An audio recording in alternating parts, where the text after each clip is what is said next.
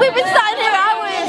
Dedication. And we're from Liverpool. You forgot to say where you're from. I'm from Ormskirk, near Ormskirk. I'm from Liverpool. Lancashire lad. So, not too far away. I love Andy. Hi, my name's Leah. I'm here to see Blackpool Brides. Here's my ticket. They're just really awesome. I've had my ticket for like, I don't know, when they first came on sale, and it's like really packed. Just dead excited really. I'm Venus, I'm from Stoke and I'm here to see Blackpool Brides.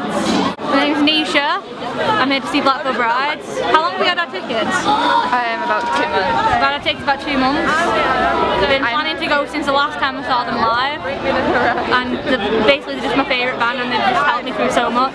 My name's Roisin, I'm from Bechtel, I'm here to see Phil's Vampire Killers. I'm Hannah and I'm from Bowen. Yeah. We're coming to see Blackpool Brides mainly and Tonight Alive. I'm Daisy and I'm here to see Blackpool Brides, Phil's Vampire Killers, Tonight Alive and Kudos. Hi, I'm Georgia, I'm from Churchtown, I'm here to see Phil's Vampire Killers. Hi, I'm Aaron, I'm from Liverpool and I'm here to see Blackpool Brides, Tonight Alive and Phil's Vampire Killers because they're just amazing. I'm Sadie and I'm from Preston and I'm here to see Phil's Vampire Killers. Hi, my name's Danielle, I'm here to see Blackpool Brides. Liam, he's Rob, he's Luke. I'm here to see Blackpool. Hi, my name's Shani and I'm from Stoke, I'm here for Blackpool Brides. I'm Craig Owens. Hi, I'm Amy from Preston, I'm here to see Blackpool Brides. I'm Beth from Liverpool and I'm here to see Blackpool Brides. Hello, I'm from Leyland and I'm here with my daughter to see Blackpool Brides. So here we are backstage at Liverpool Academy. It's the 6th day of the Kerrang tour 2013. How's it been for you? Cold. Yeah. It's still cold and it's been cold and I think it will be cold for the rest of the journey. Yeah. Have you packed enough layers? I have packed enough layers. Yeah. And I'm still perpetually cold. It's mainly my feet. Right. I just can't seem to get warm feet. There we go. Well, have you ever tried slippers? I have.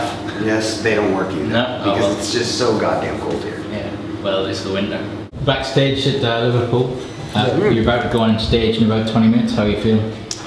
Ill.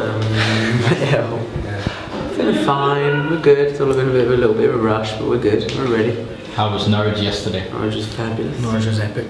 That broke. That wasn't very good. Yeah. But other than that, yeah, marvellous. all our family were there, which was cool, and it was nice to play in our kind of hometown again. Does that add a whole level of nerves? I don't know. It kind of didn't add nerves to me. It added like gravitas. Yeah, to the show. but I don't think. I think it's almost easier because we knew that we were playing to people that like kind of, you know, knew us. Like we kind of felt a bit like heroes or whatever.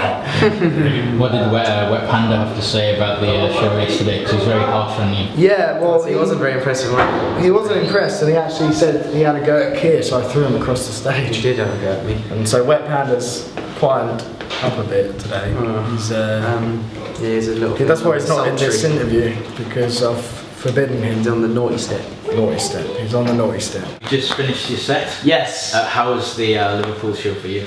It was good. It was interesting. It definitely more humid and hot, I think, than any of the other ones. Very skiddy on the ramps apparently leading up to the stage. I almost fell on my ass like 10 times tonight, and it was one of those shows where you thrash too much and you have like a moment of blackout, and then you come back to and you're like, whoa, threw up in my mouth a couple times. Yeah, definitely almost passed out and threw up.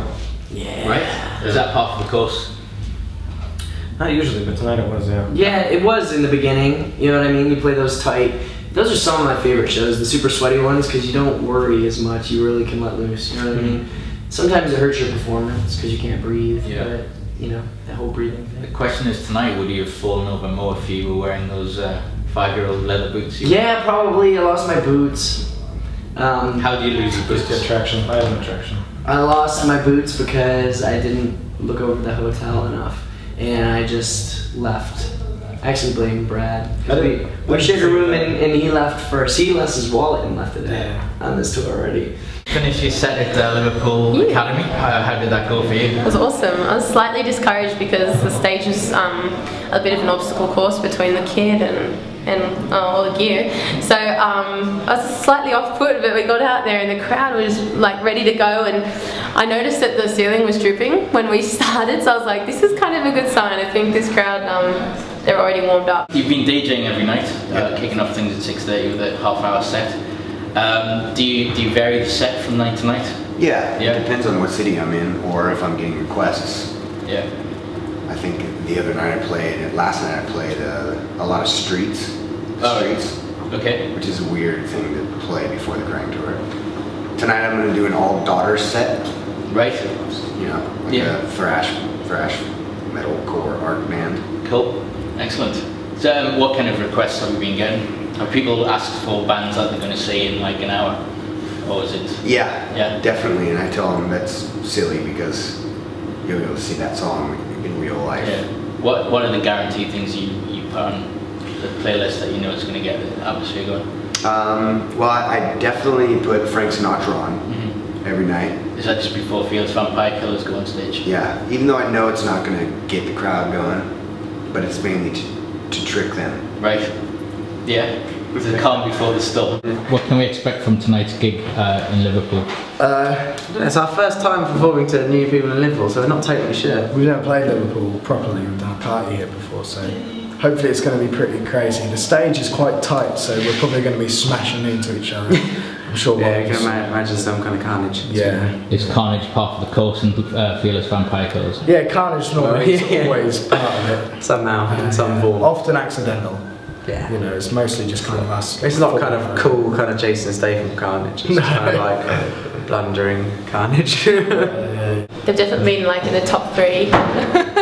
Like I haven't actually thought about top 3, but every night's been really good. But tonight, I don't know. I'm buzzing. At least you found, or they found your shit. Yeah, they found him, but I'm not going to get him back until after this tour. At least I get him back, since I have worn him pretty much every night on stage for 5 years. So it messed up my mojo a little bit tonight. Like I actually thought about it 3 or 4 times. Yeah. Usually you shouldn't be thinking about your shoes when you're on stage, but I did think about them. Yeah. That was just because of the traction. Yeah. So you've been wearing your Anita Sugar Tiger trainers, like Kill Bill. Yep, exactly. Does that bring a and everybody's like, "Are those wrestling shoes?" I'm like, "No, you just don't know." Danny Worsnop, that's me. You join us in Liverpool. What brings you to this city? I'm Black Veil Bride's stage dancer for the night. Excellent. So how long have you been practicing your moves?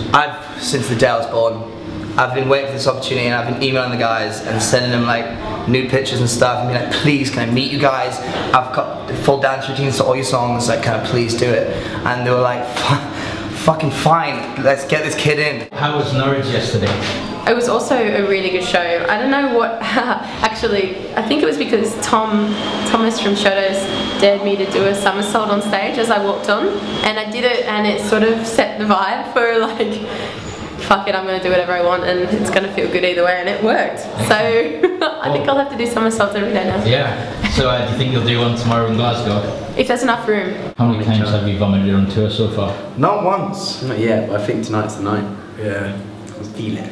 I just came here I was a day off from Birmingham, and I was like, "Oh, Black Veil, no way, I haven't seen them in ages. I'm going to go down." So I sent out tweets like, "Who wants to drive me? Who wants to drive me?" And now I'm here. Yesterday you played Norwich. Yes. How's the Norwich show for you?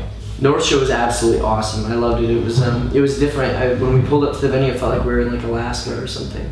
It was a lot different than these big cities. There was a lot of back roads, things like that. And then the crowd. It was just most of these shows were at academies, so it was a different type of stage. It was a longer stage with a much wider and it was crowd. As well. Yeah, exactly, and closer to the crowd, and we like that because we like to have it be a little more intimate show.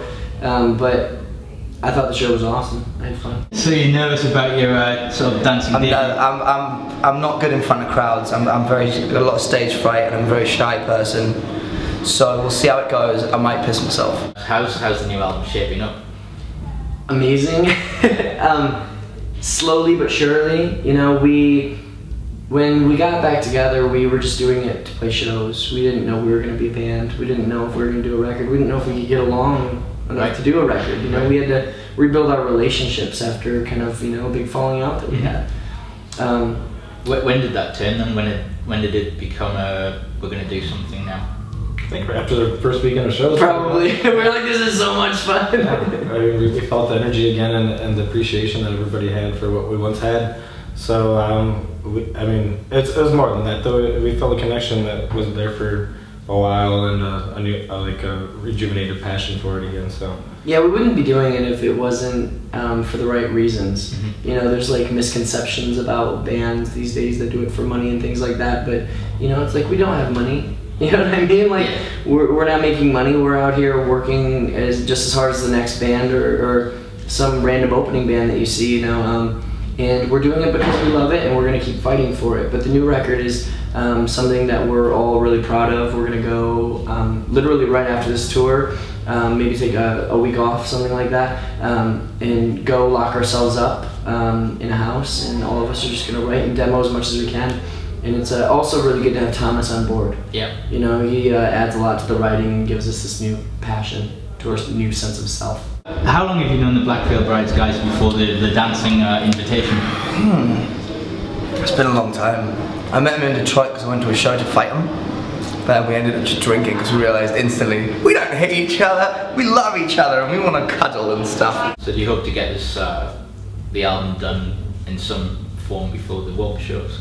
That's the main goal. Yeah, we hope to have it finished, like recording, stuff like that. I mean, we'd like to release obviously a song sometime this summer on the Warped Tour because, you know, I don't think a lot of these fans at these shows are like newer, you know, so they don't know that this stuff is kind of old for us. Like, we haven't released music as a band since what year, Brad? Like 2007, 2008? 2007, yeah. So, you know, some of these shows are, or some of these songs are like, you know, a good 6 years old for us, if not more. So, it's really important to us to kind of rejuvenate it with some fresh songs and new energy, and I think it's going to be the best yet because we've all grown up a lot. How's the Kerrang tour in general? Has it been everything you hoped it would be? Yeah, and more. It's like, just run so smoothly, everything's well put together, like, not only all that technical stuff, but the kids have been unreal. Every night's been a really good night, and we've got rodents. But like, we love touring the UK. It's kind of cruisy. Like, the drives aren't hard. It's just been a lot of fun, really. Like, good vibes all around. So tomorrow we're going to another country. We'll go to Scotland. Yes, we are. Yeah. Yes, we are.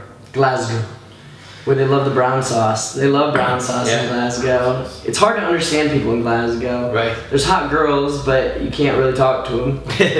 You know, not like, I'm too shy to talk to girls anyways most of the time unless I'm inebriated. So what? Do you need Babel Fish translator then? Yeah. For an American. Yeah, that would be good. Yeah. We'll see what we can do. So what's the plan for the rest of the evening? I've got a night off. Cheers. Enjoy the rest of the night in Liverpool. Thank you. We'll catch up with you tomorrow in Glasgow, and I'll bring a bottle of brown sauce and nice. Let's get this party started. Sounds good. Well, enjoy the rest of the night. I will do. And we'll see you later. How do you while away the hours on the tour bus? Have you got any required viewing? Reading? No. Yeah, I just mainly read. I've been reading Sherlock Holmes, actually. Right. Will you be hitting Baker Street when you get to London? Actually, I already did that. Right. Oh boy. Have you been in the museums and stuff? I haven't, no. Yeah. No, I haven't been there. Are you a wannabe sleuth? I'm not a wannabe sleuth. I just really love Arthur Conan Doyle's writing. Sir Arthur Conan Doyle's writings. Yeah. He's a very good writer. Cool. Yeah. Do you have a personal Moriarty? No. No. No. I don't. What?